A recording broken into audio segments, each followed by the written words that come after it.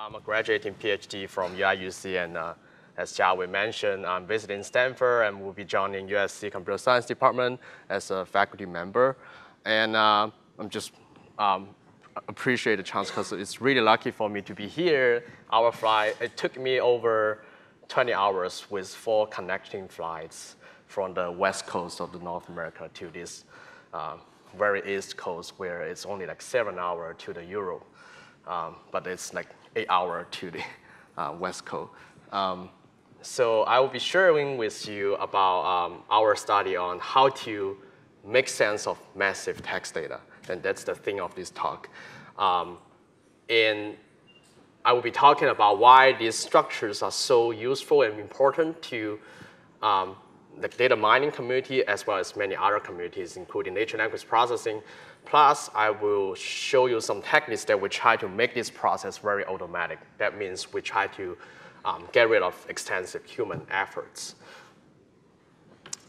So turning data into knowledge is one of the most intriguing challenges in the big data age. And we already seen great success in mining knowledge from data that are structured, things like the spreadsheets, information networks, databases, and so on.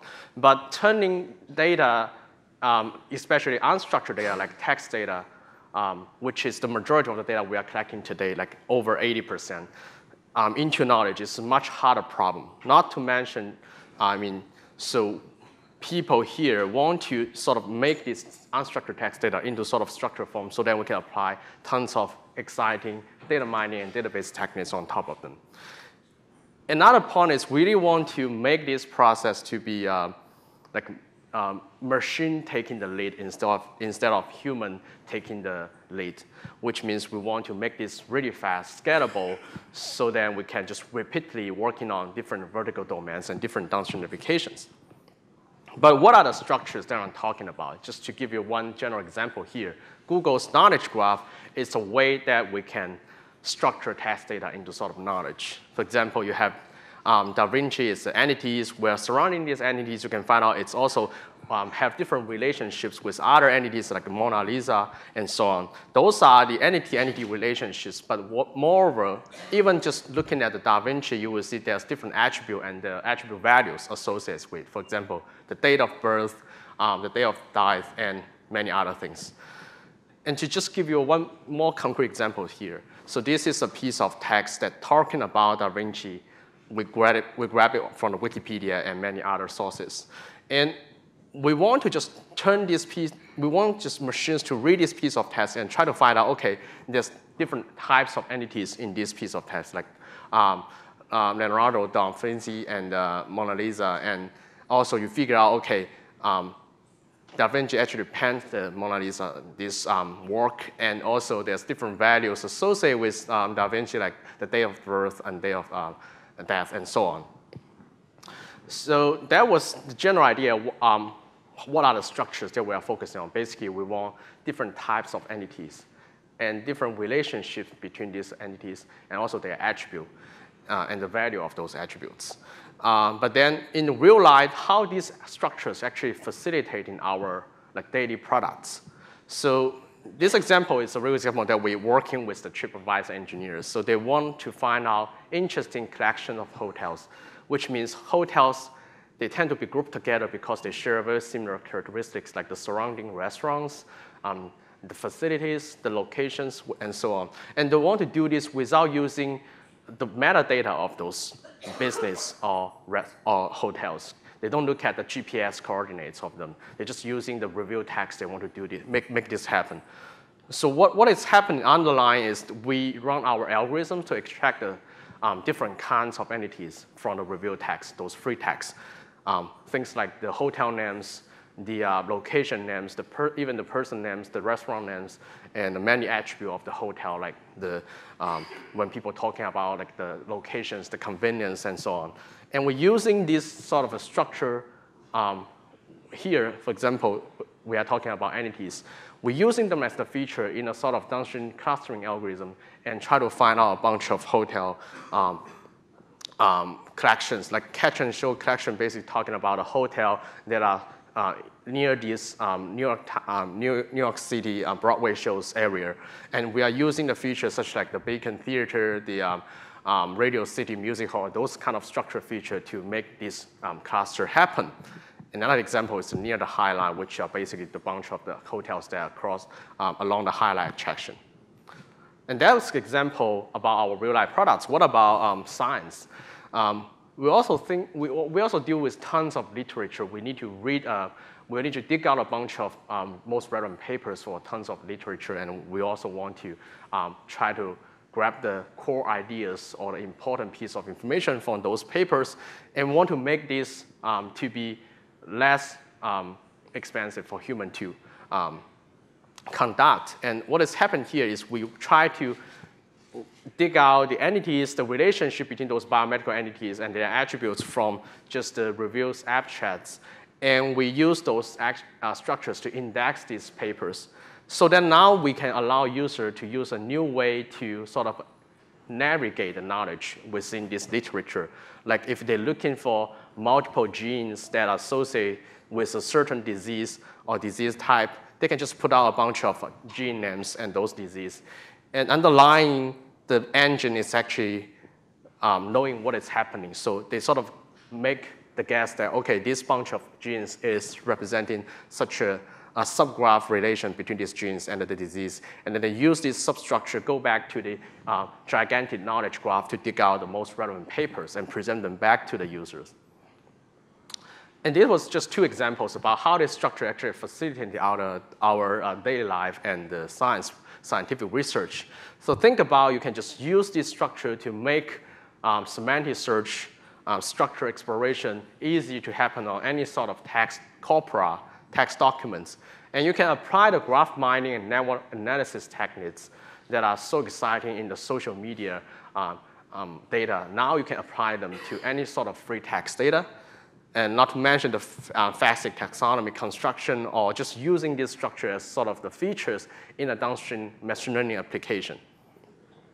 But if we're looking at what the prior art has been doing in digging out these structures from free text or from the lexic text corpora, we think it's adopting a very like human effort, expensive manner. So it's taking human effort in a repeat way.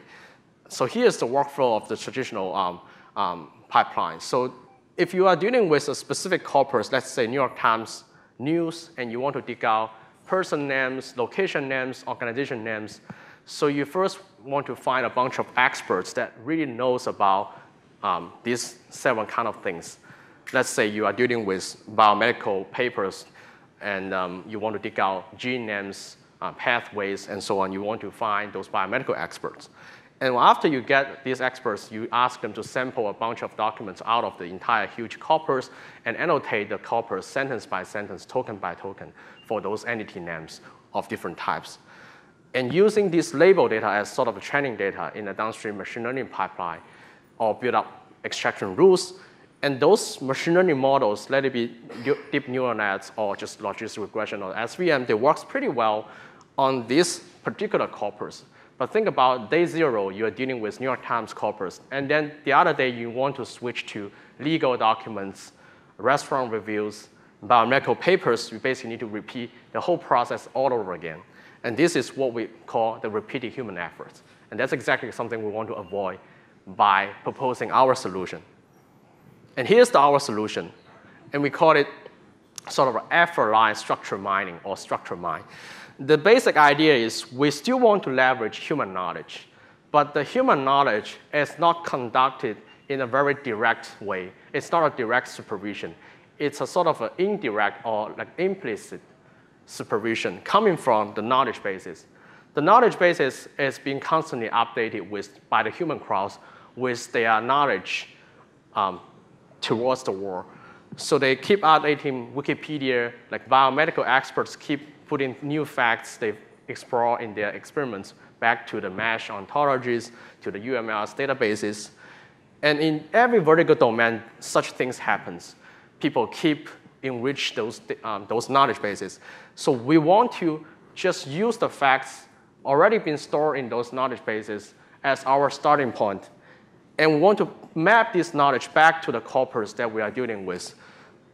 Either it's New York Times corpus or it's Yelp reviews. We map it back and we try to automatically generate label data in a very large-scale way. So there's a dilemma here. We are generating label data in a very large scale, but we are also producing the label arrows or the arrow-prone labels in a sort of a large-scale way. And that will be the challenge we're going to talk about. But as you can see, if we take in such a workflow, we're going to easily produce label data for different vertical domains, as long as you know what will be the best knowledge bases for that vertical domain to be looking at. So we're talking about biomedical domain, we're talking about general domain. You have Wikipedia, you have those databases. But even you are just a company that working on your internal documents, you may have your own dictionaries about some of the interesting terminologies or concepts that you already be curated and stored without public access. But our approach should be applied in a very similar way to your case as well. So we can see the foundation of this workflow, this effort I structure mine, is solely based on the accessibility of those existing knowledge bases or the private dictionaries that you keep. And the reason why we are so into this sort of a workflow is because we are being witness a very great growth of such resource, which capture the human knowledge about the world. And it's been constantly updated in a very impressive speed, as you can see here. So we want to take this to save humans direct supervision on the documents. So we call it sort of an indirect supervision. And we also think it's a more automatic way of extracting structure from the documents, like the structures of entity names or entity types or the relations. But there's lots of challenges if we want to adopt such a very intuitive pipeline. The first thing is the data sparsity issues. So you know we have tons of knowledge bases, and we know lots of things has already been curated and stored in those knowledge bases, but that's far from complete. When I say complete, actually I mean two things. The first thing is the fact may not even exist in the knowledge bases. Let's say you talk about a restaurant names, but you don't see the restaurant actually being recorded in our Wikipedia. That's maybe just people don't think they are important. So that's something we are missing from our Wikipedia or knowledge base. And you won't expect we can map them back to the corpus using our workflow. Another factor is our techniques try to map things from knowledge bases back to the corpus. It's still immature. I'm talking about entity resolution, entity disambiguation, and entity linking, those toolkits. You know we have been putting so much effort in improving them, but we still see a very poor record for those kind of systems. So together, we just do a very rough study across 3 kinds of corpora to see what's the percentage of the facts in the corpus actually can be successfully mapped to the knowledge bases to further understand their structure types, like the entity types or the relation with other entities. We found out that, okay, in New York Times is less than 20%. In other 2 corpus, Yelp's review and tweets is even lower. So this is far than satisfactory. So essentially we want to look at this shadow area. That's something we got, which is less than 20%, which we call matchable part. Matchable means you can find out, you can map the entity back to the knowledge bases, grab the entity types. You can see, okay, these 2 entities express some relationships as it's already expressed in the knowledge bases. So it's pretty small, it's pretty tiny portion. But we want to go from this shadow part to the vast majority of the unshadowed part. And that's the major technical innovation we try to address in our technology here. So there's 2 things we need to do. One is we need to do the expansion from the shadow part to the remaining unmatchable part.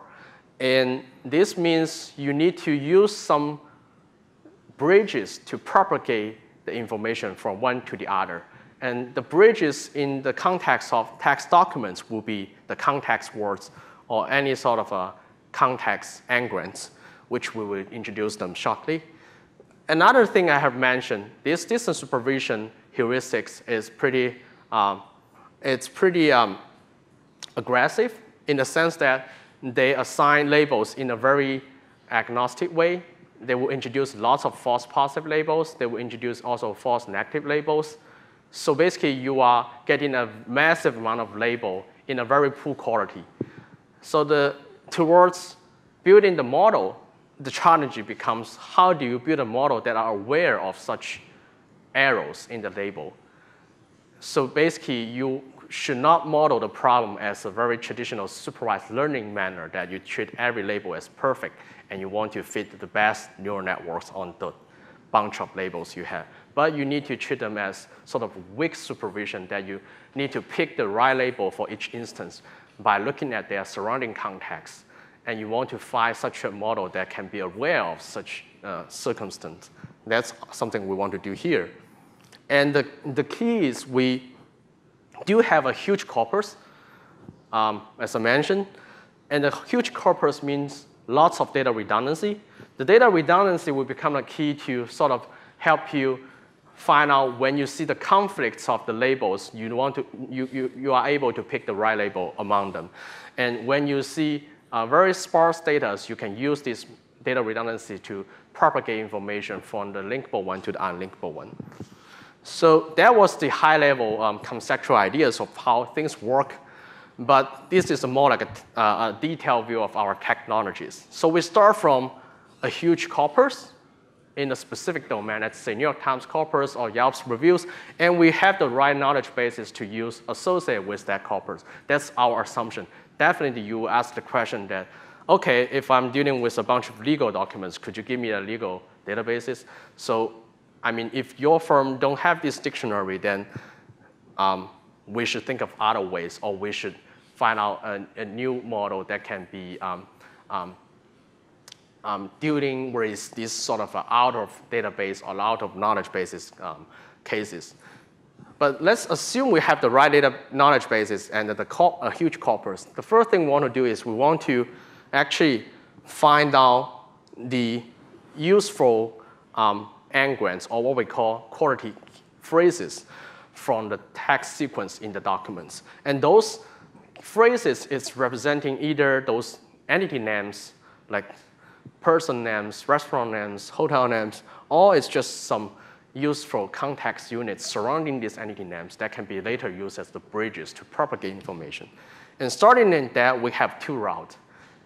One route is representing the closed, sort of a closed domain point of view that we think we have a very predefined, finite, and fixed set of type to deal with. For example, maybe you have 14 entity types that you are focusing on, or 100 relation types that you're focusing on.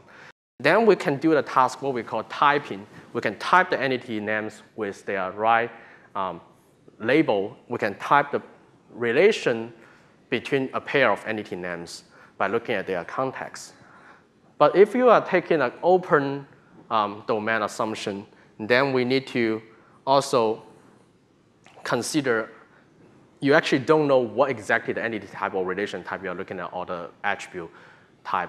So you need to discover these attributes together with their values. For example, you need to know, okay, date of birth is actually a valid attribute for person type, person entity, and you also need to dig out the exact date for the person.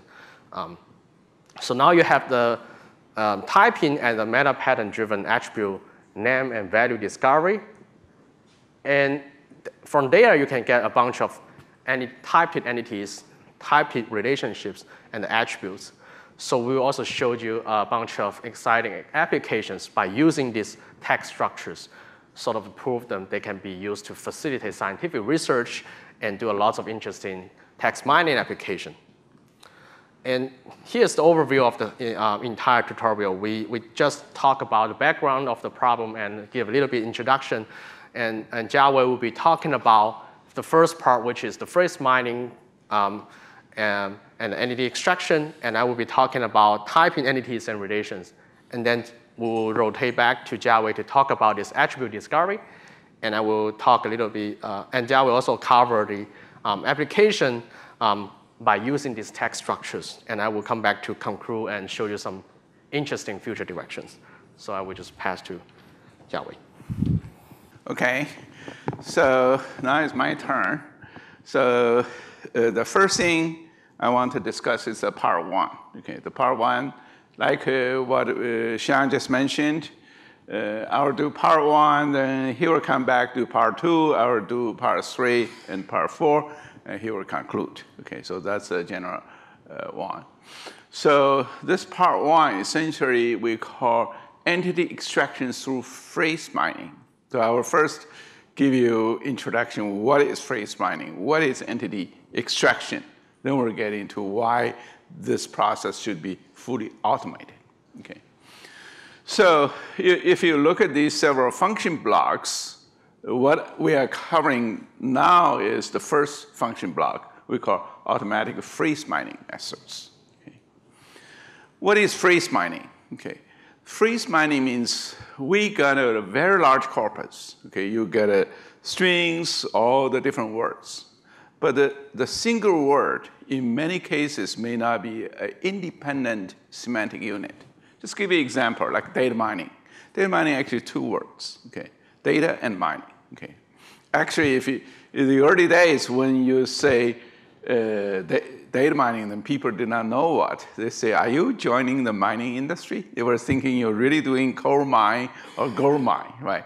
So that means single individual one does not really make full sense. When you get together, it makes a lot of sense.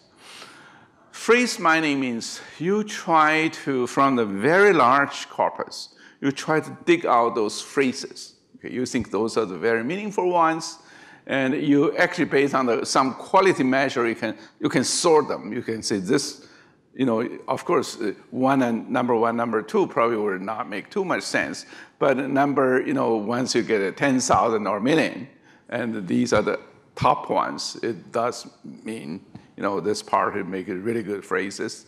The other one may not be that good phrases, okay? So the phrase mining, like I just said, it is definitely very useful. You think about it, when you do question answering, when you do document analysis, you do anything, indexing, you want to index phrases. You think about it, when you read any book, you have the index. In most cases, those indices actually phrases, right? Just give you a simple example. If I say United, okay, of course, I haven't said what it is. You actually do not really know. If I go to airport, I say United. You probably say, that's United Airline. What about I go to United Nations? So you do not even know whether it's the United States or United Kingdom, United Nations, or many more, right? So that means you really want to dig out what is the meaningful ones, okay? And how we judge the quality of the phrases. Within very large corpus, the first thing is you think about something occur together very frequently. The frequency is one measure.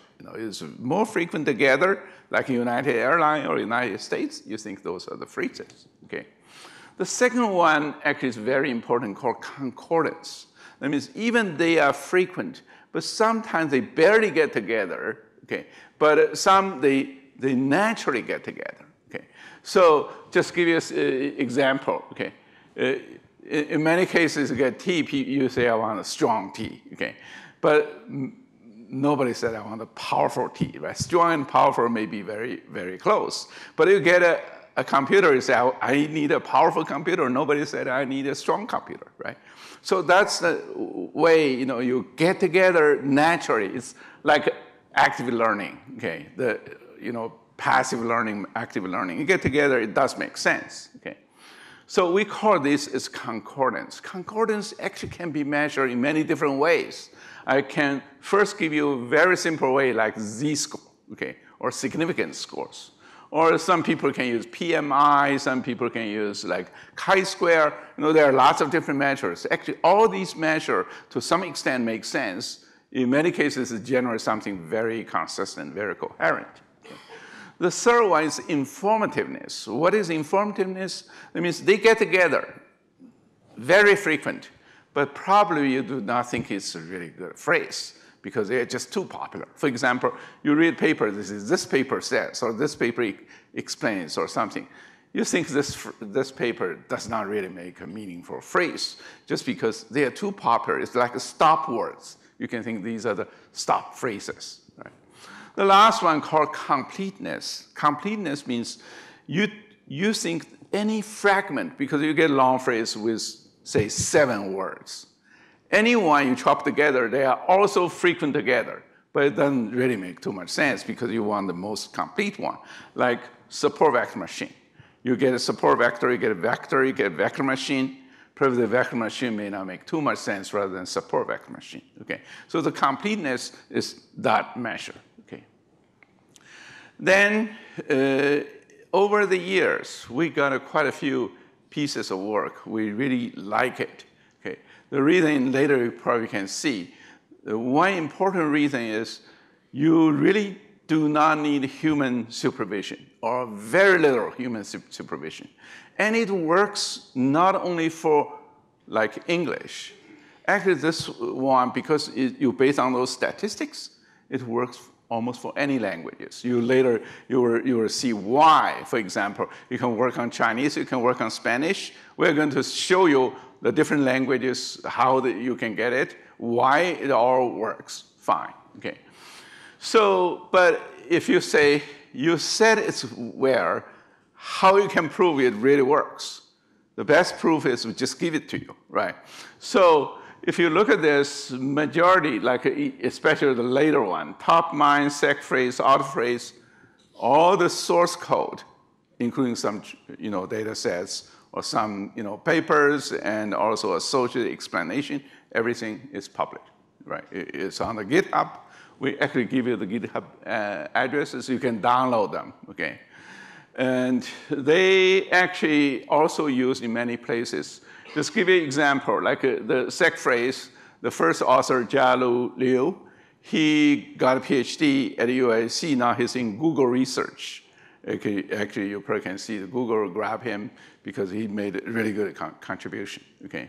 Actually, even Xiang, in Microsoft research, he actually introduced this sec phrase to Microsoft as well.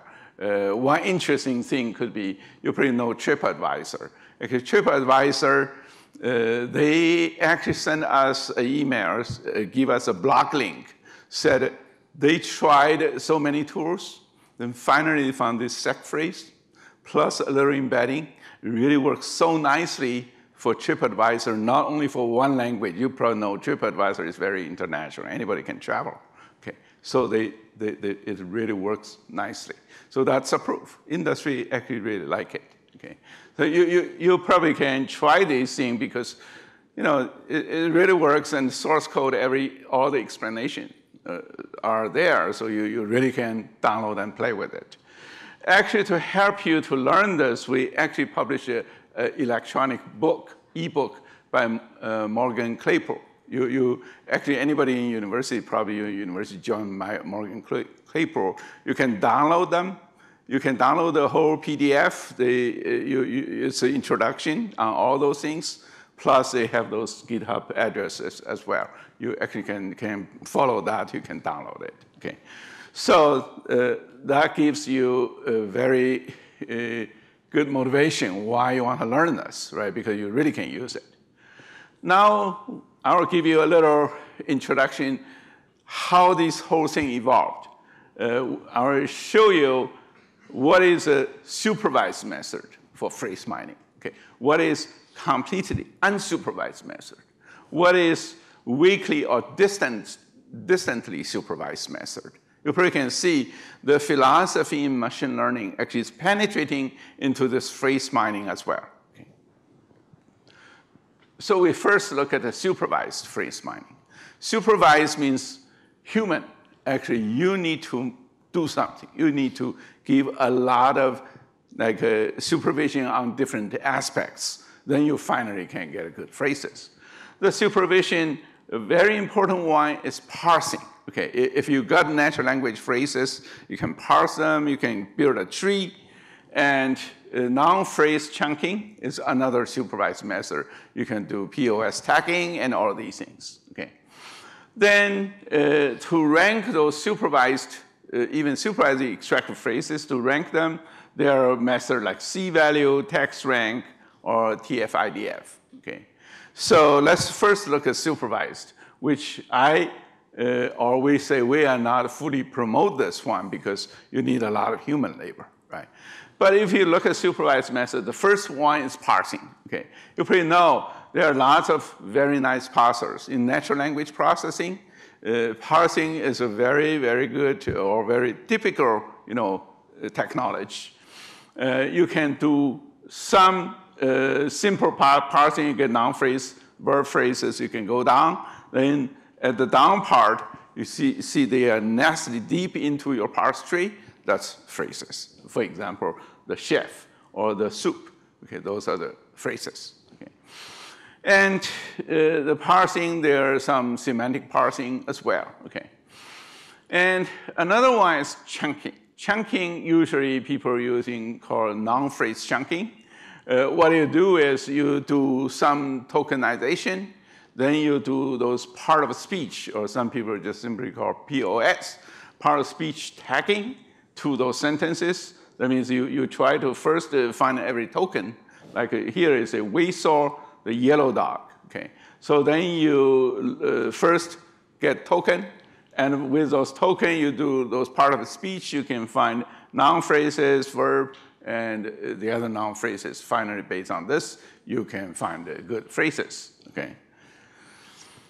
But that method, since it's supervised, you need a really human to do a lot of curation, a lot of labeling, which may not be very scalable. Just thinking about this. Now we have lots of people play with tweets, okay?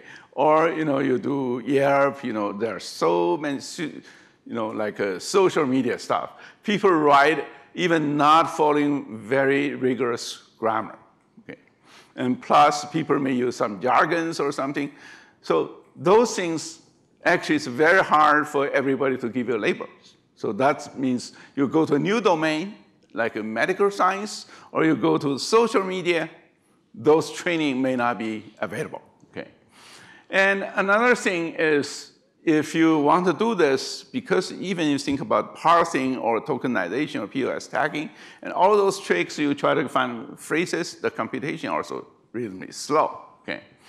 And so we call these those training, substantial training-based one, may not be a really good one, right? So you want to see whether we can say, without people giving label, whether we can do something really good, okay? And the ranking, you can see the C-value is try to find the maximum phrases based on popularity and completeness. All these features, all these, criteria, also actually used in the unsupervised or distant supervised one, right?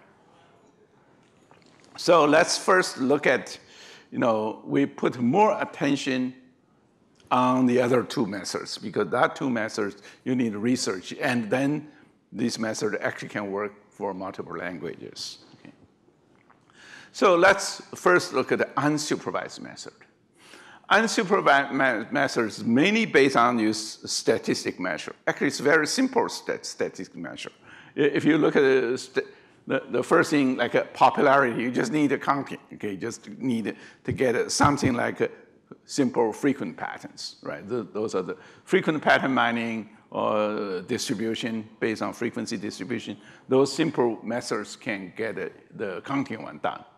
The concordance one essentially is like a z-score. Those things getting together is much more than expected, okay? The completeness one is just say you get a substring, superstring, you just see which one is more complete. Based on the frequency, based on all these, you can find it, okay? So the first thing is whether you want to get a raw frequency or you want to get some frequency which actually, just give you a simple example, okay? The raw frequency is as long as they appear. Okay, just to say support vector machine.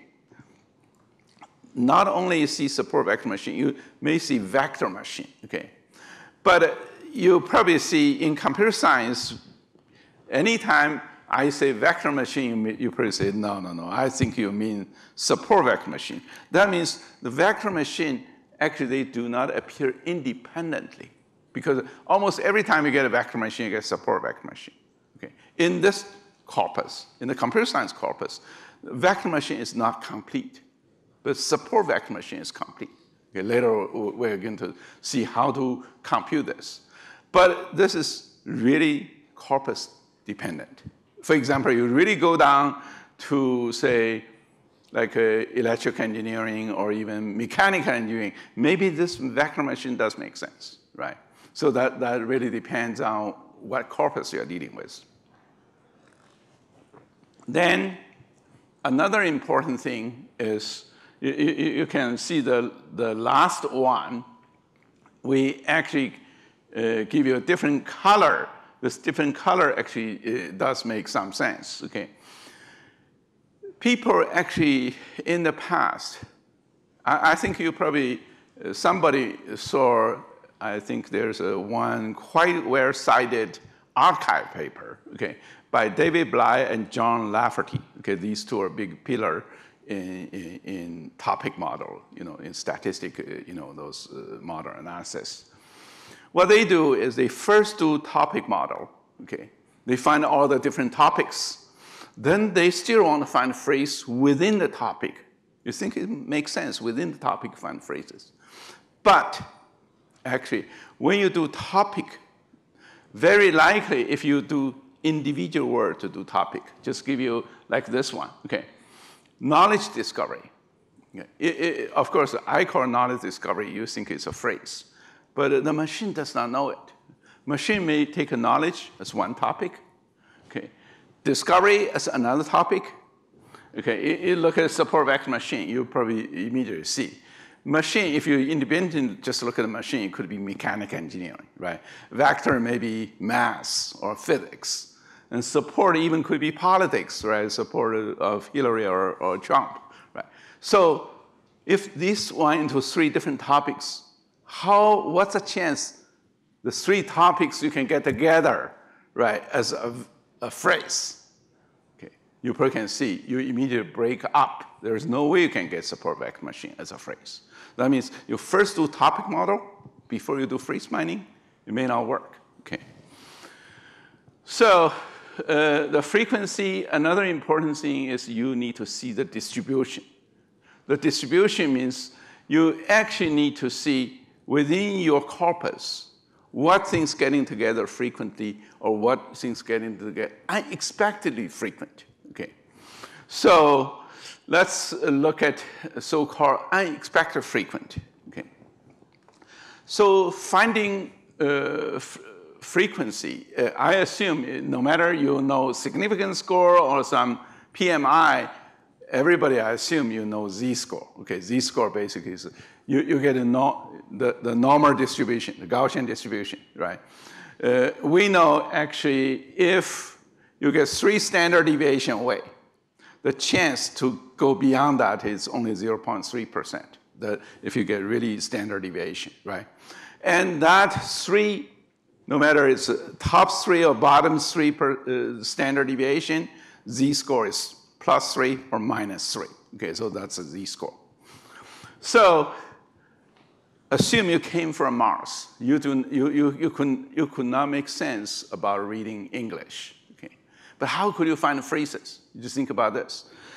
Suppose these Martians bring a powerful computer. Okay, they can count very quickly. Okay, then you can find phrases. Why? You think about this. If you can count very, very frequently, we just still take support vector machine as an example, okay? Okay, let me just getting into this one, okay? Suppose the Martian came to the Earth, look at the computer science research publications like DBRP, okay? There are 2 million titles like this, okay? Then how could you find support vector machine as a phrase, okay? Actually, if the Martian bring a computer, it can count. Okay? So the counting can really help you to find phrases. Why? Just think about this. Okay. Suppose you got support. You count, say, 1 over 1,000 chance to get support. Vector, you get 1 over 1,000 chance to get vector. Okay. So if they really have nothing to do with each other, okay, you think of a normally support vector getting together, the chance is 1 over 1,000,000, right? Now you count it. You count it, say support vector getting together is much, much more frequent than 1 over 1,000,000 because you get 2,000,000 titles. 1 over 1,000,000 means it only happened twice in your whole corpus, right? This happened much more. Okay. How much more? Look at z-score, okay, distribution. If this one is, say, 12 standard deviation away, you know 3 standard deviation away chance to get together is 0.3%. If 12 standard deviation away, how do you explain it? The only explanation is they glue together, right? That means they are really phrase, right? So you can see that's a very simple counting can help Martians find all the phrases on the Earth, right? So you can see that's why it works not only for English, it works for any language, right? So that's the general philosophy, okay? Another one we put on a small corner is say when you count, you have to do a little segmentation. That means if you count, you will say, oh, vector machine is also very frequent. Because vector machine glue together. So why vector machine you don't count as a phrase? Okay. Why you can't support vector machine as a phrase? Actually, when you do counting, you see this vector machine, you want to see them go independent of the whole phrase support vector machine. Okay. That means you go back, you say, now I can count the longer one, I can count the shorter one. Okay. The longer one actually will trump the shorter one because likely this is, we want a complete one. We take support vector machine, the whole thing counting. Once we count it, originally you individually count vector machine. Now you say, no, they are not independent. I don't count them. Okay. So you go back to that phrase, you say, vector machine, the count should be deduced because it's taken by support vector machine. That's why you have a raw frequency and you have rectified, adjusted frequency. Once you rectify it, the vector machine frequency becomes really, really low. They cannot be independent. So vector machine actually is gone, but support vector machine is there. People can see why you can do this correctly. Okay. And actually, the interesting thing is, I think about 2 or 3 years ago, David Bly actually got a distinguished speech in our department. He came to my office, we were chatting, and I told him, I said, we can do phrase mining. I showed just exactly this slide. He was very surprised. He said, how could you get this? Okay. And we say, I said, we are doing concordance. He said, we tried, we're also doing concordance. But I told them, we have 2 more tricks. Okay. One trick is we first do not do topic modeling. Okay. We first do phrase mining, then do topic modeling. Because I read David Bly's paper, they first do topic modeling, then within each topic, they do phrase mining. Actually, you can see the support vector machine, you will never get it. Okay. So the second one is segmentation, phraser segmentation. That means we actually go inside, get a real frequency, real rectified frequency out. That's why quickly we can get into this one. You can see this is just from the Yelp review. You can see all these. Actually, it's very naturally getting phrases. And then you do topic model. You really do very good topic model. You look at the first one, say, ice cream, iced tea, French toast, hash brown. You almost go to McDonald's, right? So that means it's really in one topic, right? And that phrase, it does make a lot of sense. Remember, this one has no human involved by any means, okay? That means what you need is just go to Yelp review. Do not see, you are really Martians, right? Now, if you look at, here I just show you the phraser segmentation.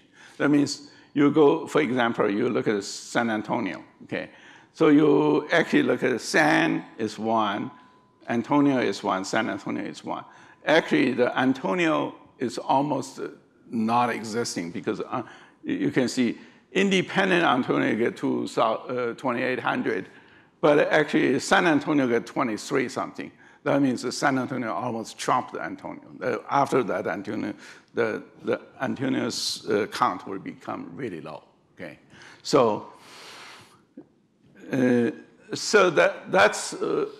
that's why when you try to do this, you look at subsequence and supersequence. You try to get a complete one instead of get sub one. Okay, sub one, you know, there are lots of sub ones. Actually, you can chop them off. But remember, this one is purely based on statistic signal without any human involvement. That means the human was completely out of the loop. Actually, people, once we generate this method, this one was done by, Erkishki, Ahmed Erkishki. Even in our own group, we said, this one is great, but why we cannot take any human input? Human knows something. Why you do not let human give you any hint? Okay. That immediately get into from the complete unsupervised to weakly and distantly supervised. What is weakly? Weakly means you just give a very tiny set of labels. Okay. How tiny it is? Suppose I give you the gigawords. Okay, there are lots and lots of things. How many labels you need? Actually, Jiawei, he tried. He just gives 300 labels. That means 150 as positive, 150 as negative. That almost any human can do it, right? You give that many labels, then you can do really, really good work. That's weakly supervised. What is distantly supervised? Distant supervised means I don't give any label, but somebody will give. Some distant people will give. Who is distant one? Wikipedia or anything like this. Okay, that means we say if you want to work on a language, suppose Korean, you know nothing about Korean. Okay, how do you do it? You go to Wikipedia, the Korean version. Okay. They give you lots and lots of phrases. How do you find the phrases in Wikipedia? You think about how do you find phrases in Wikipedia. You go to, say, support vector machine search, you can find an entry. You say Barack Obama or Donald Trump, you can find an entry. Those are good phrases. They're already found by human being, right?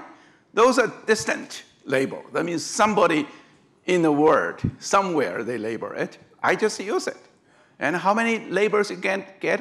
100,000. Because they do have 100,000 entries. So those are the distantly labeled, distant supervised. And we actually explore those methods. You probably can see one is the sec phrase. Actually, this one is weakly supervised. One is auto phrase, which is distant supervised. Let's see how we do it. Okay. Of course, once we say weakly supervised, we are going to introduce a classification inside because you do have positive label, negative label, you can do classification, okay? And what you need to label is just to say, you give a phrase, which may be good or may be bad. The good one, human just put a 1 there, say this is a good phrase. The bad one, for example, you say the experiment shows. You say, oh, that's not worth it, okay? So you put a 0 there. So that's all you need, okay? You just to give this 1, 0 for 300, candidate phrases. Then that's it. You can work on gigabytes, corpus. And so what you can see is what we do consider quality phrase. The quality actually is similar to what I just said about this quality. In the meantime, we have some kind of length penalty. Length penalty means we don't want to get too long. Sometimes they get too long phrases, which actually may be a combination of 2 phrases or something. We actually have a length penalty once you get too long. But of course, it depends on different corpus. For example, we tried on news sourcing, we set up a 6. But if you really go to biomedical, like a PubMed, you probably have to set longer because the biomedical literature, sometimes the phrase is really long, okay? We know that, some kind of a name, like a non-small cell lung cancer or some kind of carcinoma. It's a very long one. It's just one phrase, right? So then the process essentially is we actually do classification. That means we do the frequency counting, but we feed into a classifier because we do have positive and negative. Because you have very small labels, what kind of classifier is the best? We actually tried it. We found the random forest is the best because random forest actually you have very small number of training data. You actually, because it's random, overall you do some kind of ensemble, you actually can get very good results. Okay. So I will not get into very detail, but you can see the result. This one is on the CKDD proceedings. We get a bunch of proceedings online just to look at the title. So we got title and abstract. Actually, what we got, you can see the left-hand one is sec phrase got. The other one is non-phrase chunking, NP chunking, non-phrase chunking. That's when we use the typical online NLP community, what they got, okay? So you can see they do use some training, and here sec phrase only give you like 300 labels. What you can get here, you can see the red ones are the ones we can get. The non-phrase chunking cannot get, or at least rank very, very low. Those are the time series, gene expression data, frequent subgraph, or categorical attribute. Anybody working on data mining knows these are very, very important themes actually in data mining, right? They cannot find it. But they found something, you can see, important problem, effective way, small set. Those, they found, those proceedings find this. We actually more or less dump them. It's like a stop words because it's almost occurring in any research literature, right? So you can see it does have some value. And actually it works for multiple languages. We tried Arabic because Arkishki actually knows Arabic. He was born in Egypt, okay, so he knows a little. So we tried Arabic, we tried the Chinese. The phrase we generated very good, okay. Then Jingbo, the first author of this tutorial, he says we still need a label. You still need to ask people to give 300 labels. Sometimes these 300, you have to choose wisely. If you randomly pick a 300 labels, may not work that well, okay? Then we say, what about we really don't want to give label? Especially you get a new language. Suppose you get Italian or like some other language, small ones, okay? So you really do not know. You cannot give the labels, but we do have wiki, right? What about we use wiki, okay, to get lots of positive labels because of wiki entries or those, links. Actually, they are actually the very good labels, but they are the positive labels. But there's one problem is they don't give negative labels. Nobody say what is not a phrase in Wikipedia. Wikipedia never say that, right? So then you think you find something Wiki does not say. Within those wiki, you find some statements they do not say. You say, this is a bad phrase. Watch out. Sometimes it's a good phrase. They just do not have entry. Just give you a simple example. Okay, we tried it. Like Obama administration. Okay, you think about it. Of course, we tried it before Obama stepped down, right? We tried Obama administration. It was not a wiki entry. Of course, it makes sense. It's a phrase, Obama administration or Trump administration. It definitely makes sense. But it's not anywhere in the wiki as an independent entry. So you can see, you can find hundreds, thousands of positive labels in Wikipedia. But if you randomly pick from Wikipedia, you think you get negative labels? Wrong, okay? But we tried randomly. We found there are about 10%. If you randomly pick up those are not in the wiki, there are 10%. Actually, they are phrases. They are reasonable phrases. 90% actually is not phrase. That means you find positive one, you find negative one, Positive one, almost every one is high quality. You can find lots of them, okay? But negative one, watch out, 10% could be wrong. That means the negative label very noisy, 10%, okay? Can we do a good job with this? Actually, that's exactly, we focus on this. We say we want to get a label, but we don't have a negative label, okay? But how can we do this if we get a 10% still noise, still wrong one? Okay. Actually, we found a very, very nice method in the sense is this. Because we have so many positive labels, you get hundreds, thousands of positive labels. You can partition them in any partition you like, right? You can chop them into 10, into 20 different slots, okay? Then what you do is you get those negative one. The negative one you really sample from the wiki. They are not any wiki entry. Okay, you put it in. So you know you get a 100% right positive one, but you get 90% right negative one, noisy negative one. How could you handle it? Actually, what you do is vote, ensemble. You just think about this. If something get wrong, it's unlikely, if you partition them into 20 groups, unlikely this 20 group you will get a majority, okay, because you only get 10%, noisy negative label. So actually we use this ensemble on this. We found once you get large pool, the ensemble is very reliable, okay. So you just ask them to vote, okay. So we actually did a theoretical analysis on this, why this with a large positive pool and a noisy negative pool actually works well. Theoretically, we show it. Practically, we really want to show you is practically it really works. You probably see we encode this. EP means expert positive. DP means distant training positive. The EM means expert negative. DM means like a distant negative. Okay, so we use this. We actually combine them. We see if you get enough label, that means you compete with human. I definitely give you positive, definitely give you negative.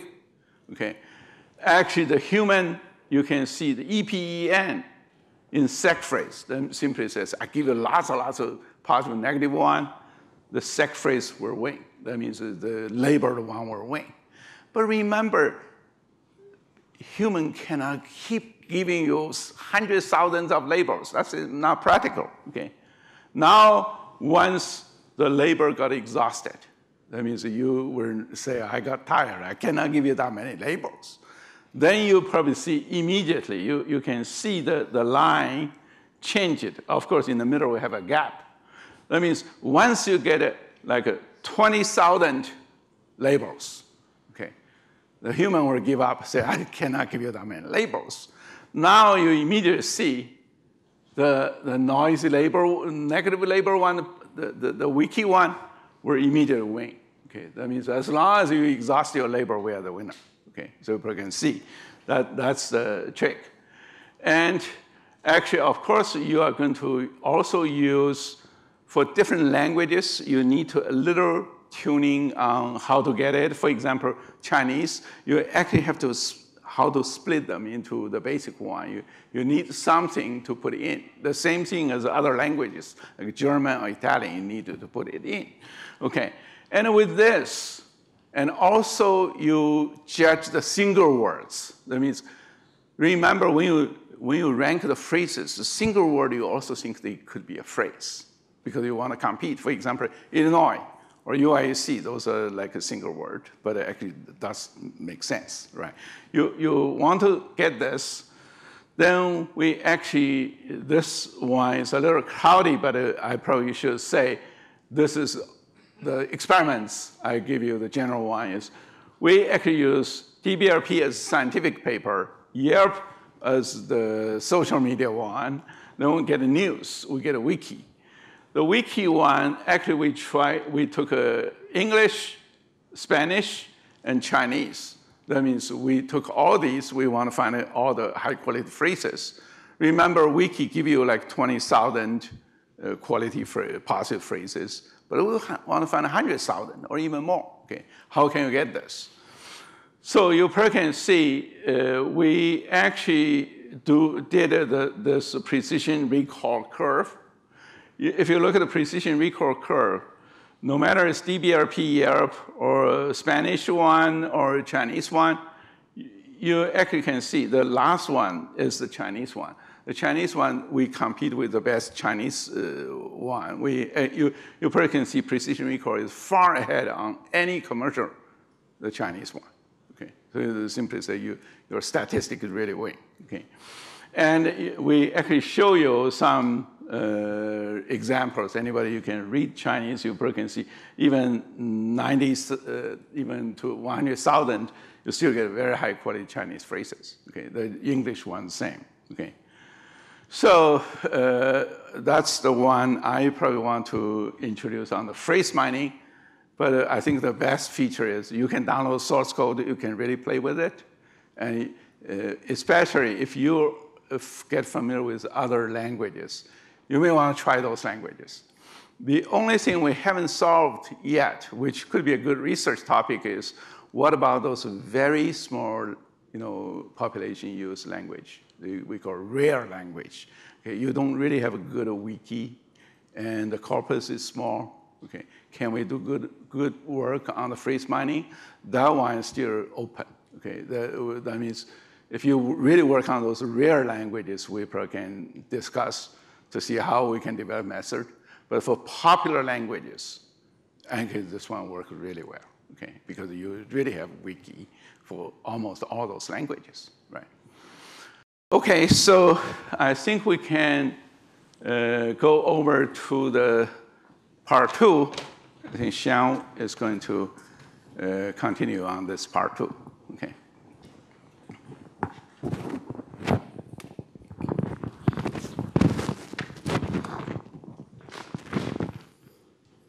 So now that we have the basic semantic units that are capture part of the structure of the text, which are the phrases that Jiawei just introduced. Next, we wanted to see whether we can find further organize these semantic units, these phrases, into some types, and I will talk about what are the types.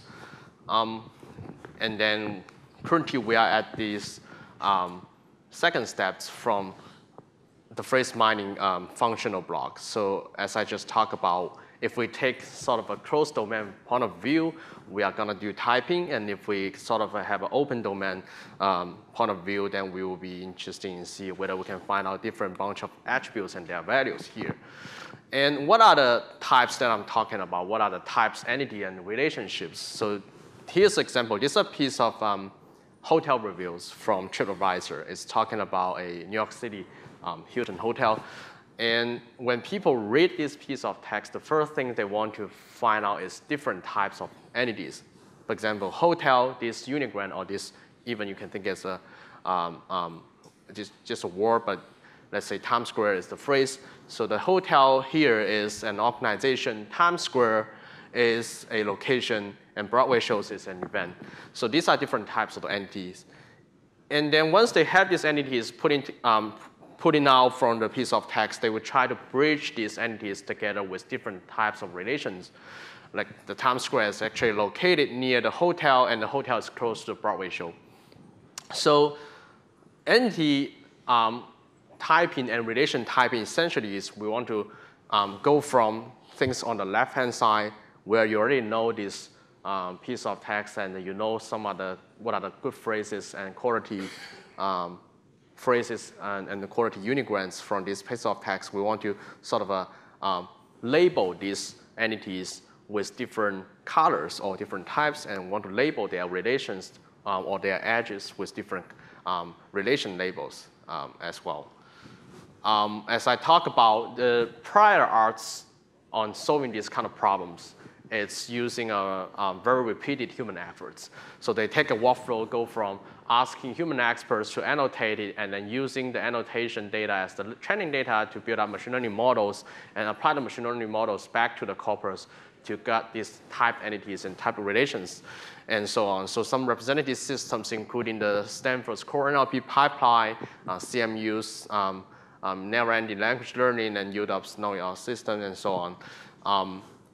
And we want to sort of change this into a diagram that we take some existing entity types and relation types from the knowledge bases, which can be aligned with the corpus that you are interested in. So you have the Wikipedia can be aligned with news article because you know in the news article you are interested in person, name, location, organization, and you can find those bunch of entities in the Wikipedia or DBpedia. And if you're looking for different gene names, proteins, pathways, disease, you can find those sort of reference entities in the corresponding biomedical knowledge base as well. And then you can use them to automatically annotate your corpus, build up the models, and apply the models back to the corpus. And to put this diagram into a bigger picture, we are part of the distance supervision learning system, distantly supervised learning systems.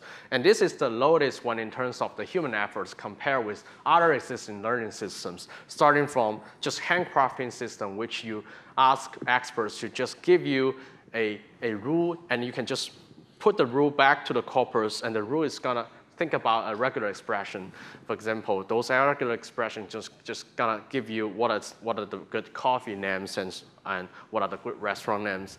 And then people try to get rid of this very expensive rule crafting process by just giving examples of restaurant names and let the system to learn what would be the right rules and what would be the underlying good model for getting more a name of the same kind. That's the supervised learning system.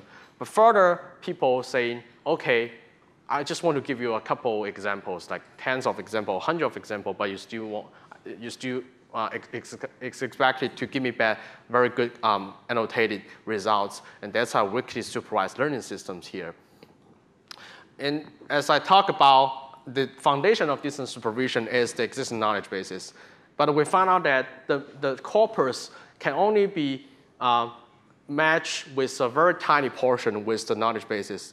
So we have to resolve these sparsity issues to propagate from the shadow part to the vast majority of the this unshadowed part to propagate this entity type information and the relation type information here. And the reason of this sparsity, and I also pointed out before, one is because the knowledge base is highly incomplete. Like we talk about this Junior's cheesecake could be a restaurant name, but there's no Wikipedia page dedicated to it, so you have no idea what type of, what is the right entity label or entity type label for Junior's cheesecake. So you have to guess its type label by looking at other popular restaurants which have their records on Wikipedia or Freebase. Another reason is current mapping techniques like the entity linking tools or entity resolution tools are still under development to a perfect stage. So we need to also be aware of the errors given by these entity linking pipelines. So another thing is the label given by distance supervision is very noisy. Just give you an example here. United States at least been labeled with both location and government in the Freebase knowledge bases. So people, when they look at United States, they say, based on my past experience in reading, in my own reading, I think people talk about United States as a location, but also talk about it as a government. Okay, that's generally true. But when you want to assign the label to United States, this string name, this surface name in a particular context, let's say New York City is my favorite city in United States. Now the problem comes, are you going to assign both of these labels to this particular sentence? And this question is given to your algorithm, to your machine. Is the algorithm knows which label is the right one based on the context? And based on current heuristics, when we assign these labels back to the individual sentences, the algorithms actually are unaware of this context. So they basically put all the labels of United States back to every sentence that United States has been mentioned. So that's going to introduce lots of false positive labels in this process. But that's how the current distance supervision technique has been done.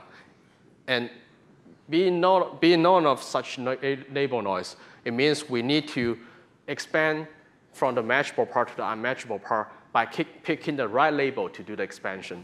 So that's the second technical challenge here.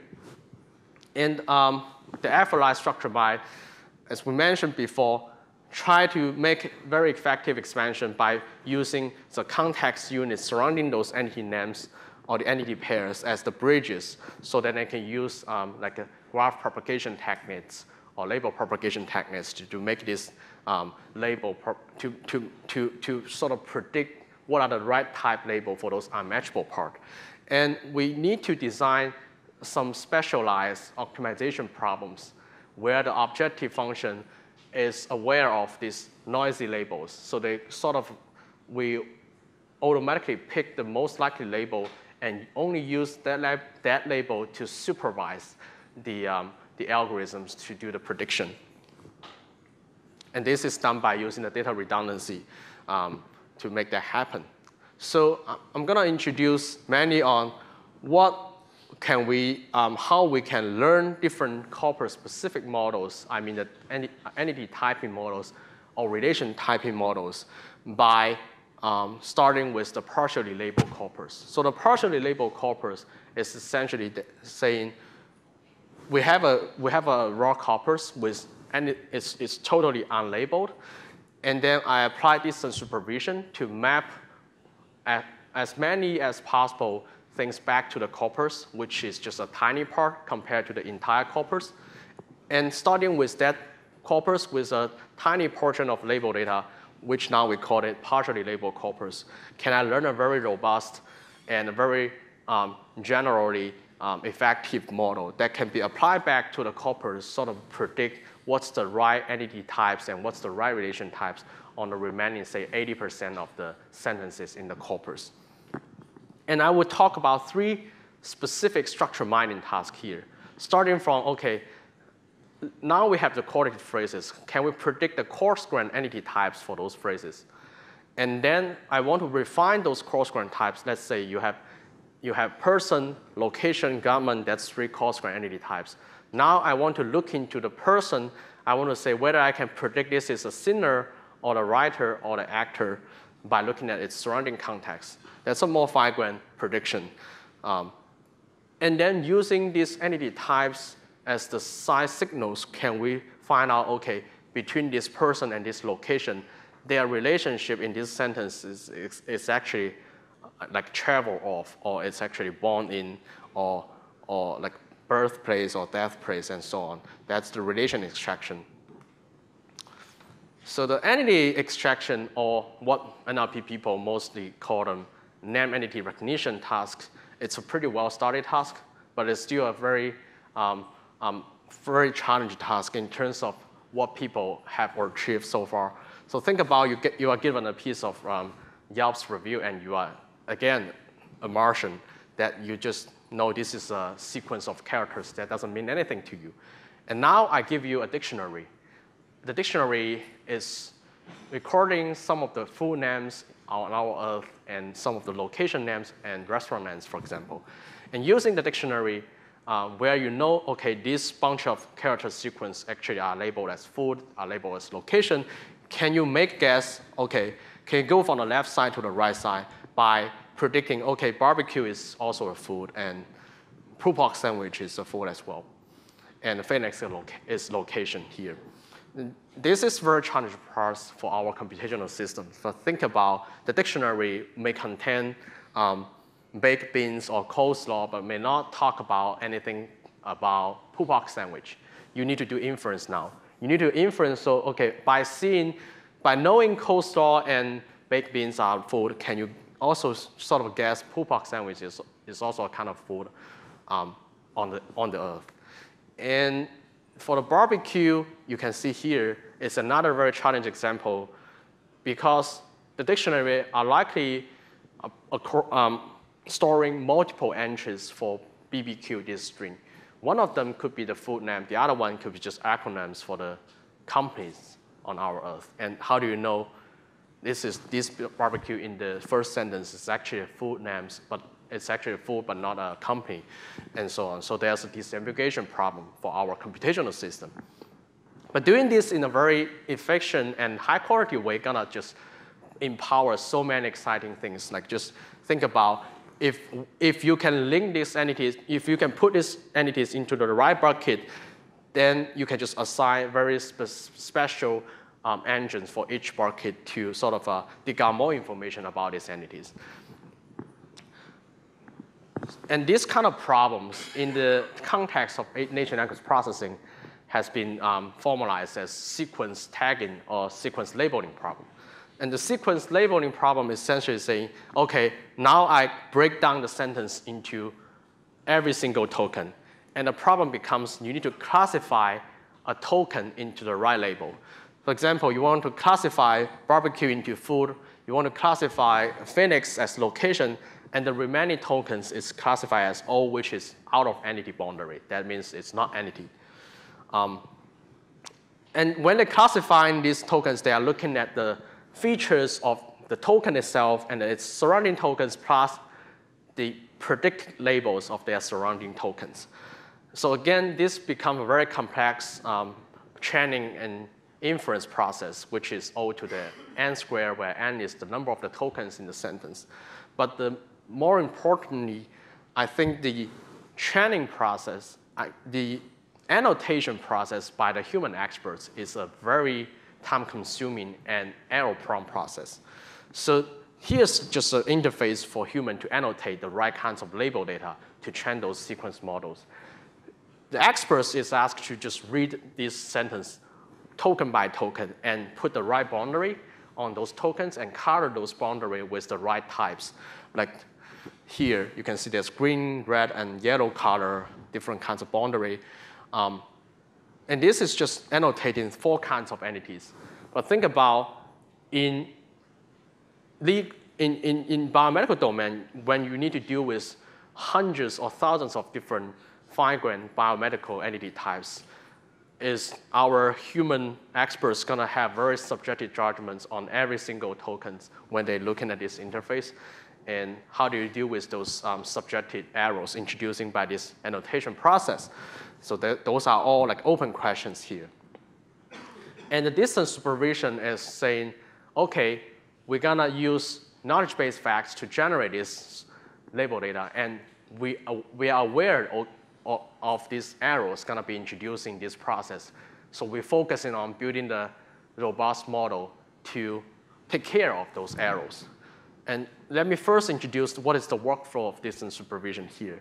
So you're starting with the sentence where those entity names or the phrases has already been detected and highlighted. So in the first sentence, you know Phoenix and New York City are 2 entity names that you are focusing on to sort of type them. And then I put all these entity names over here as the data points. The next thing is you do matching or entity linking or disaggregation. So now you try to check whether barbecue, this string, can be mapped back to an entry in the Wikipedia. And if so, then you know, okay, the entity ID, maybe entity 100 can be mapped to barbecue this string, and you just grab the type label in the entity of the entity 100 and assign it back to this string. So now you know, okay, barbecue in this sentence is labeled as food, this entity type. Same thing happened for the New York City. It's labeled as location. And as I said, there's a vast majority of the entities still remain unlabeled because they are unmatchable. Either is because their underlying entity, the real-world entity, doesn't be stored in our knowledge bases, or because our entity linking is just give you a very low confidence score that it's sort of untrustworthy, so you just give up putting the label for them. So now the remaining thing is you need to propagate information from the labeled entity data points to the remaining question marks. And this has to be done by setting up bridges, as I talked about. The bridges here, we are using different relation phrases or verb phrases that start with some verb and end it with either preposition or just some nouns, like barbecue, taste in Phoenix, and Phoenix is my all-time favorite dive bar in New York City. These are all been automatically extracted using our phrase mining techniques from those original sentences you can see on the right top part. So now you just need to find out the right models that can propagate information from those colored points to those gray colored points by doing sort of a label propagation. Now the problems comes. It seems like we have a pretty straightforward algorithm to sort of go do things from the matchable part to the unmatchable part, and it seems all problems solved. But the third thing we observe is the name ambiguity issues. So recall that here in this picture, Phoenix is always a single node in our entire graph that we constructed from the original corpus. But the Phoenix here is carrying multiple semantic meanings. Just give you an example here. We have 3 sentences where Phoenix, this string names has been mentioned, but it's actually talking about 2 real-world entities. The first and the third sentence talking about Phoenix is actually talking about a bar in New York City. And the second one is talking about a Phoenix City in the Arizona state. But then once you sort of decide to just use one single data point to model this Phoenix, it means at the end of the day, you either just give a single label to these data points, or you just assign a distribution over all the type labels that you are considering.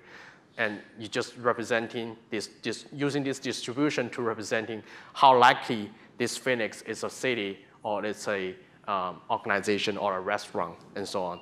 But that's not the best things we want. We want every occurrence of the Phoenix has been accurately typed with a single label. And the best thing is we can 100% sure, okay, this Phoenix in the first sentence or the third sentence is actually the organization, but the second one is a location. So that's something we want to adjust here. How do you deal with the prediction in a very context-aware way? Second, you can see we're using bridges to propagate information from one to the other. But the bridges is sort of very sparse in the sense that people have a wide variety of ways in talking about relationships between 2 entities. When they want to say, even if they want to say Phoenix is sort of a dive bar in New York City, they can have a way, like in sentence 1, they can say it's my all-time favorite dive bar in. But they also can be saying it becomes my favorite bar in New York City. There's slight difference between these 2 strings, but human read it, they know there's a semantic relationship between them, but the computer algorithms sort of are unaware of this, so they was treated as 2 separate bridges. And so this means if we can let the algorithm know these 2 bridges will be sort of a merge in some circumstance, then our propagation algorithm will be more effective. And I will talk about that point very shortly. So as I mentioned, the first thing is we want to detect the entity names from the sentences like the Phoenix, the New York City, and so on. And this is done by making a small tweak to the phrase mining algorithms we just talked about. So phrase mining algorithms is mainly using the corpus level concordance and many other statistic signals to find out what would be the most likely good phrases in the corpus. But then when we talk about entities, it means it's just a subset of the good phrases we are considering. You also have very good verb phrase or relational phrases and many other kind of things. So how can we narrow down the scope for the algorithms to only focus on entity names? So we play the trick, what we call synthetic quality here, as you can see in the green box. The synthetic quality is essentially we ask a human, what do you think is the right regular expressions if you're using part of speech tag to form a regular expression? What would be the good one for you to pick the entity names from the sentences?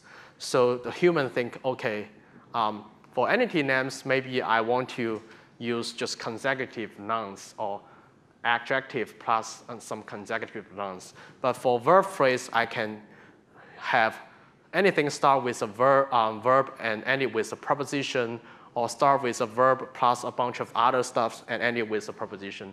So now, given this human prior knowledge on language, we can sort of partition qualitative phrases into 2 subsets. One is verb phrase or relation phrase. The other one is entity phrases. using this synthetic quality, we basically, it's like we have a gate that we can switch between these two kinds of things. And we can multiply this gate to our traditional quality phrase measurement, and it becomes a entity detection algorithm.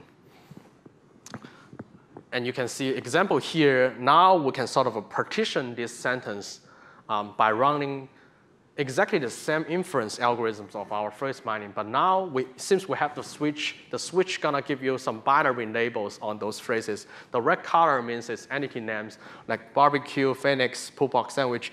The blue color means it's verb phrase or relation phrase. So you have taste in, like serve up, in west of, and so on. That's a pretty interesting extension of the phrase mining to sort of empower this entity detection.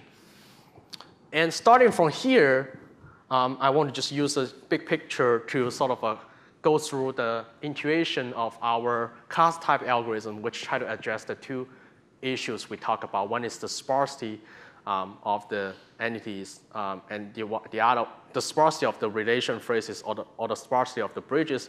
The other one is the ambiguity of the entity names. So as you can see, towards solving the ambiguity of the entity names, very straightforward, we want to just use different data points to represent different phoenix in the previous example. So phoenix in the sentence 1, 2, 3 now is separated into 3 data points here, but we still want to link some of these phoenix together because by looking at their surrounding context, we know these two phoenix is very alike each other versus the other. So linking them together sort of help you to better propagate things in a faster speed. And then we still map this entity mention back to their surface form or the string name because we try to observe how these string names are co-occurring with their verb phrases or the relation phrases in the entire huge corpus. And as I mentioned, we do know some of these relation phrases, they are semantically similar. And if merging them, we're going to help you to propagate things between one another. So we're doing clustering of this entity, doing clustering over these relation phrases together with the propagation process. And I will just, and the reason is merging them together help the propagation, and propagation provides sign signals to merging them because propagation gives you an initial prediction on the type label of their surrounding context. And those type labels is also a sign signals to help you merge these relation phrases together. So basically, we are multitasking two things. One is the label propagation on the graph that we built here with 3 kinds of nodes. One is the entity mention nodes on the top, and the entity name nodes in the middle layer, and the relation phrase nodes on the left side. There's a propagation between one another using these bridges, but we're also doing the clustering of those relation phrases sort of resolve this sparsity issue. And just to give you some results that how our system, the class type, is it's performed comparing with some traditional name entity recognition systems. So here's the experiment setup. So as we said, we are using distance supervision to annotate the corpus, the training corpus. So all of these systems was trained on the same training corpus that was automatically annotated using Freebase as the background knowledge basis. So we basically, let's say we are focused, in each of the data sets, we have a focused entity type set. For example, for New York Times, we are focusing on person, location, organization, event. And for Yelps, we are focusing on food, like job titles, location, organization, and so on. So each of these data sets has a defined finite set of fixed entity types. And we're using these entity types to go back to the Freebase to find out all bunch of the entities that belong to this category and try to map as many of these entities back to the training corpus so you can automatically annotate the training corpus with many entity names of person, of location, and so on. And then we use that to train all the systems. So the systems can be sort of partitioned into 3 kinds. I mean, the baseline system. One is just doing bootstrapping. So the bootstrapping system gonna just use 1 data point to represent all the Phoenix mentions. So it's not taking care of the name ambiguity issue here. And the label propagation algorithm compared to that become a bit more smart, become a bit smarter because they separate these different data points for different phonics, but then they do nothing to overcome the relation phrase sparsity issue. So they are not merging those bridges together. And the classify with linguistic feature, this figure from the UW is a very special baseline that we compare because it's a very linguistic baseline. It just trained a very simple logistic regression over tens of different linguistic features, including dependency pairs and the part of speech tag and so on.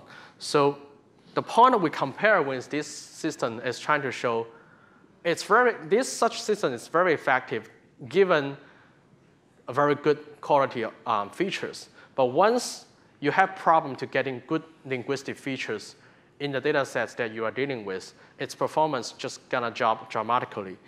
So the figure using dependency structure, those all kind of things was pre-trained on news articles and web blogs, very standard benchmark data sets that NLP people are playing with, but then they are not playing with Yelps and tweets that much. So there's very limited resource in training dependency parser, part of speech tagger, and so on for those domains. So this basically shows you by switching between different domains in a very fast pace, that's most likely the use case for many of you here, it's unreliable to depend on those very sophisticated linguistic classifier. And the class type, since it's just using very simple phrase mining system to get those entity names and relation phrases to build up the huge graph and doing the propagation and clustering on those graphs, we can achieve such a performance, sort of demonstrate its domain independence. And furthermore, we are working on the language independence of this system as well, since the language independence has already been implemented for our phrase mining system. So now we have no problem in finding the fine-grained types for the entity. So example, you read this sentence, it's talking about Donald Trump spent some television seasons at NBC. So you have no problem to ask any of the systems, including class type, to sort of make the prediction, okay, this sentence is talking Donald Trump as a person, not a location organization. But in many use cases, you want to dig out more about an entity. Like in this case, if you are given a very complicated type hierarchy in advance, let's say you have 100 of entity types that are organized into a tree structure where even under person you have politicians, businessmen, artists, and under artists you have writer, actor, and singer, and so on. Now I'm asking the same question, can you type Donald Trump in this sentence with this type hierarchy in as fine-grained as possible? So the best case is you give me a single type path, which is highlighted in the red color here, that can best describe Donald Trump's type in this sentence. So the ideal output would be he's a person, he's an artist, he's an actor. By reading the context, okay, he's doing something on the TV shows, he's there. So this is the problem statement of fine-grained entity typing. We are given type hierarchy, we're given this entity with its surrounding sentence as the context. Can you predict a single path in the type hierarchy, in the tree, that best describes its nature? And it's becoming even more challenging when you place this problem setting in the distance supervision context. So recall that distance supervision is given these entity names, we map it back to the entity entered in the knowledge bases. And we try to grab all the types about the entity and map it back to every place this entity has been mentioned. So now Donald Trump has been labeled as person, politician, artist, businessman, and many other types by the human crowds. They keep adding that into the Wikipedia. I believe it will be more in the future if we have a better type hierarchy to sort of characterize this characterize him. And now it's gonna generate a training sample like this. So in sentence one, Donald Trump's, it will be labeled as all these bunch of type labels. And in traditional setting, these training samples just gonna be fed into the downstream machine learning pipelines to train a neural network and do a prediction. Now you know many of these type labels are false positive. Can you design a better model to select the right model to train the other components of your machine learning system? So that's that's the starting point of our projects here. So the first thing we do is we do what we call label noise reduction. This is very general function component. We just try to make a functional block where you give me a training example with very noisy labels.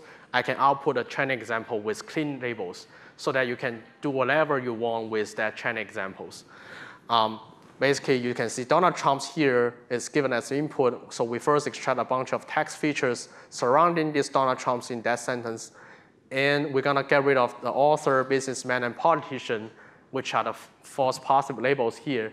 And we hand it back to you so you can train a logistic regression or a very complicated deep neural nets.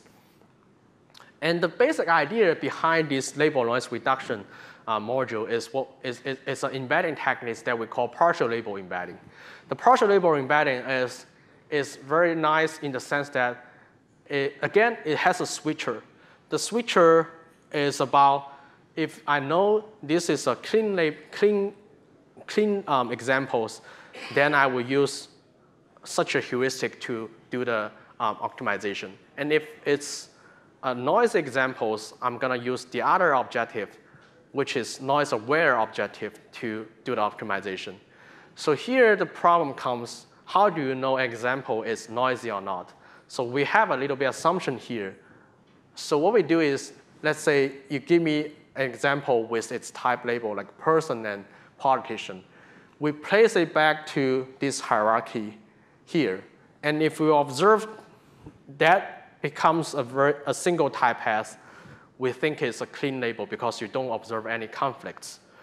But in the example of Donald Trump's, you can easily see this is a subtree here over the entire type hierarchy.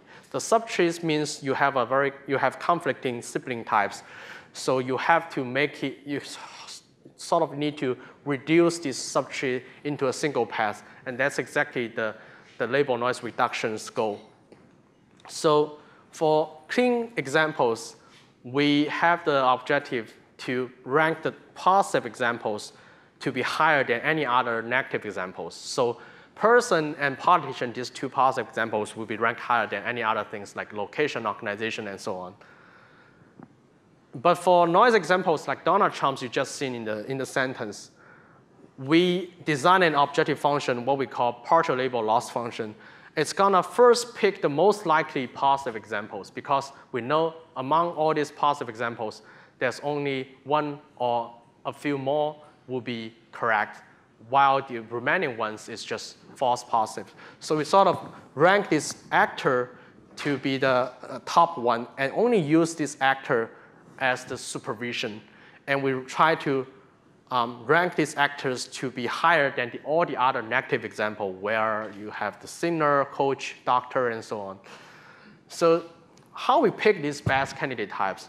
The basic idea is you can, if you have a representation of type label, and if you have a representation of this entity mentioned, then you can sort of rank these candidate types by the similarity of these two representations. And that representation has been kept updated while we try to iterate between these two things, between updating the embedding of those entities and the types, and updating what is the most likely label for those entities.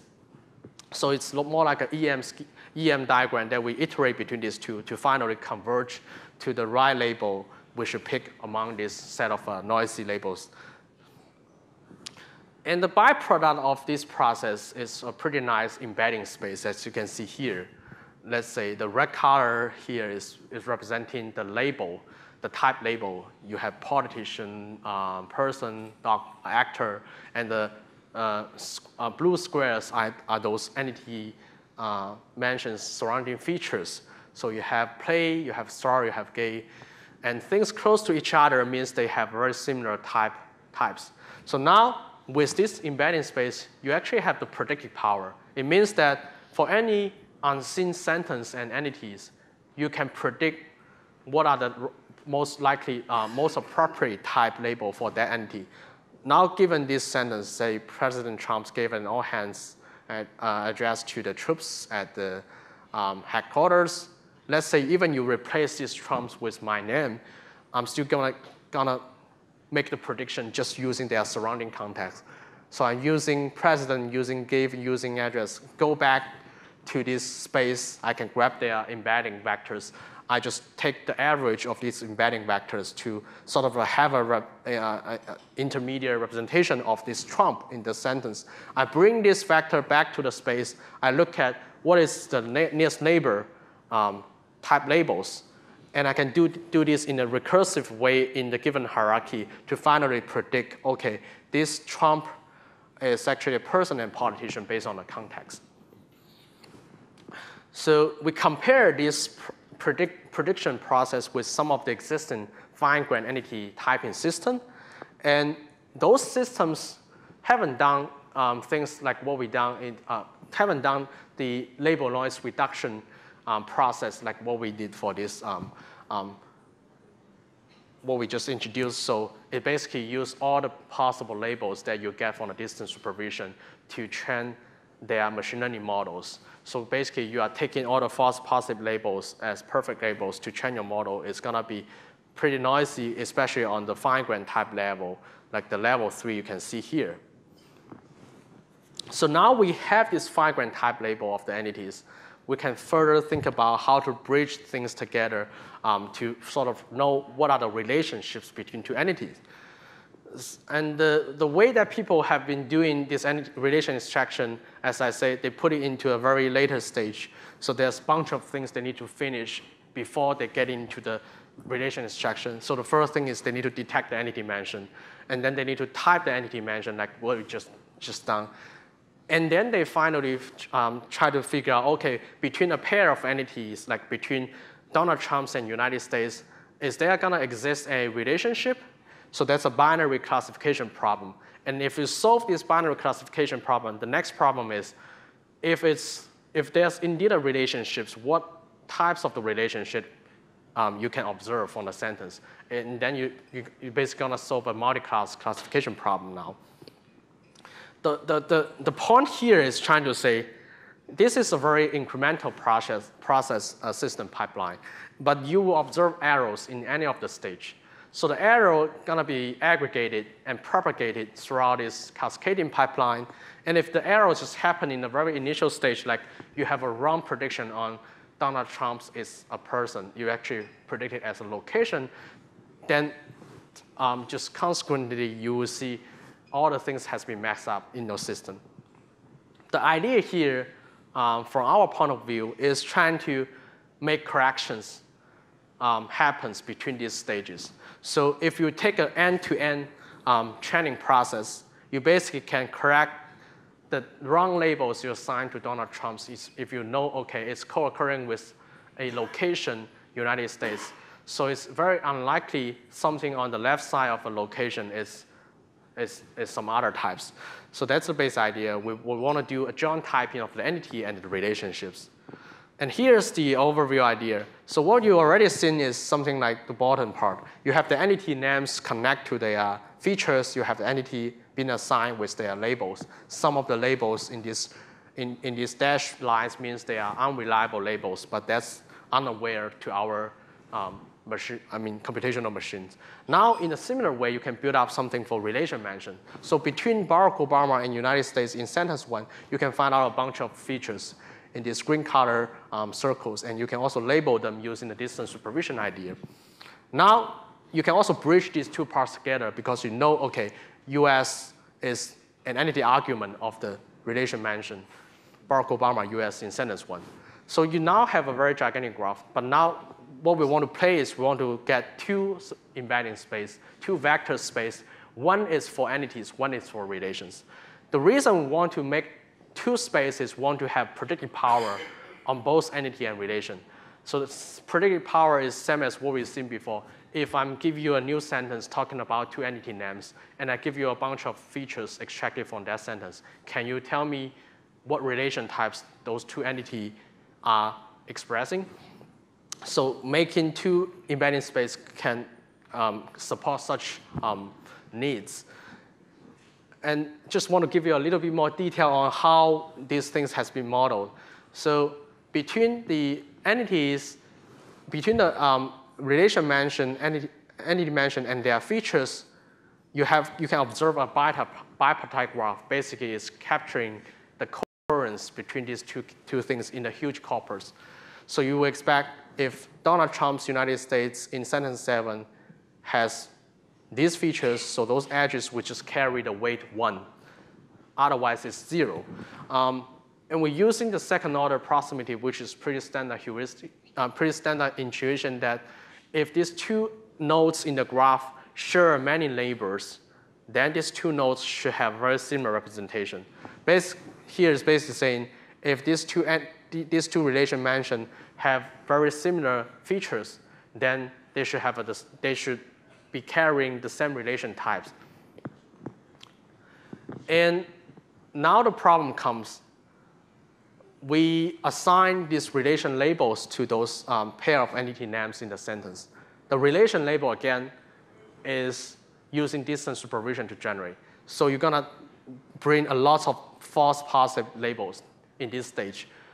For example, between Donald Trump's United States, you can observe present of, leave-in, and born-in. They are all valid relation types in the freebase, but then in this particular context, only one of them is correct. Now, again, we take out this weapon, what we call partial label loss. It's going to just push the present of to be the things we need to consider and put away the other false positive types. And we design a loss function that enforces the margin only between present of the entity, between the present of and the other negative examples. So basically, we are not considering anything in the white color, which kind of get rid of those noise. That can use some max margin formulation, something like this, to sort of realize this assumption. And finally, we need to bridge the entity and relation together, as we mentioned. This is done by using the translating assumption that you may be familiar with in those Trans-Z paper, the NIPS 2009 paper by Bordis. So they're basically saying between two entity names like Washington, D.C. and USA, if I have a relation between them, which I guess is the capital city of, then they should form a triangle relations in their low-dimensional vector space. So basically, Washington, D.C.'s vector plus this relations vector should be the nearest neighbor of the other USA's vector. And this can be done by using a similar max margin functions here as well. So the code type, the joint extraction of the entity and relations is basically bringing all this intuition together in a joint optimization problem where you type the entity mentions and the relation mentions using what we just talked about, but you also bridge these two things together using the translating assumption as the intuition. And you can do a very efficient optimization using stochastic gradient descent to sort of predict, to get those two embedding space, one for entity and one for relations. And we do a little bit study on the performance compared with other relation extraction system, especially the system that they just do relation extraction but not using any size signals from the entity type part. And you can observe the gap between the blue line and the gray line is actually showing, the gap between the green line and the blue line is actually the gap that's showing if you are using entity, if you are optimizing the entity embeddings together, you will have such a performance gain between the green line and the blue line. So I further try to validate whether the partial label loss is useful in terms of getting the right label to supervise the system. So we present the gap between the blue line and the gray line. And you can see, especially when the recalls go up, we can still preserve a decent precisions, while the other system just have a dramatic drop on the precision here. And this is the joint extraction of entities and relations, which means we have the opportunity to start from a raw corpus with a background knowledge basis. We can sort of mine the entity names, type the entity names, and bridge this entity together and type the relations between them. This essentially is to construct a very initial stage knowledge graph out of any corpus if you have a reference knowledge base. So very interesting showcase is in the biomedical domain, you have so many good reference knowledge bases. Can you, starting from the knowledge bases and the entire PubMed corpus, which is 25 million PubMed abstracts, plus 10% of them have the full text, can you build up a much larger knowledge graph, which is a superset? It's a superset of what you already have in the mesh, in the UMLS, in many gene ontology, disease ontology. And using this knowledge graph, can you help people better navigate the knowledge in the biomedical domain, in the life science domain? So the first thing we design here is we give user a new interface to explore the biomedical literature. So now, given this knowledge graph underlying, and we already index the papers with those knowledge, using the knowledge graph.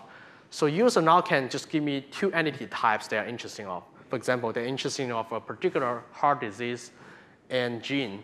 Now I first visualize you with a bipartite graph between this heart disease and the genes. You have a bunch of entities between them. And I allowed you to click on any of these nodes or edges between them.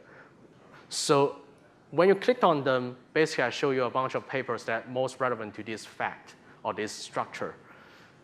And you can just, basically it means you can using the underlying entities and relationships between the entities to navigate the knowledge instead of just inputting a bunch of key phrase or mesh term, which you have been using for years in the PubMed search engine. The amazing thing is the efficiency compared to what we had 10 years ago. Building a knowledge graph is people have all put in efforts on. So 10 years ago, there's a bunch of experts want to just build a protein-protein interaction network with 94 different kinds of protein-protein interactions. But it took them over 2,500 man-hours to just put together around 3,000 facts or edges, such a PPI network.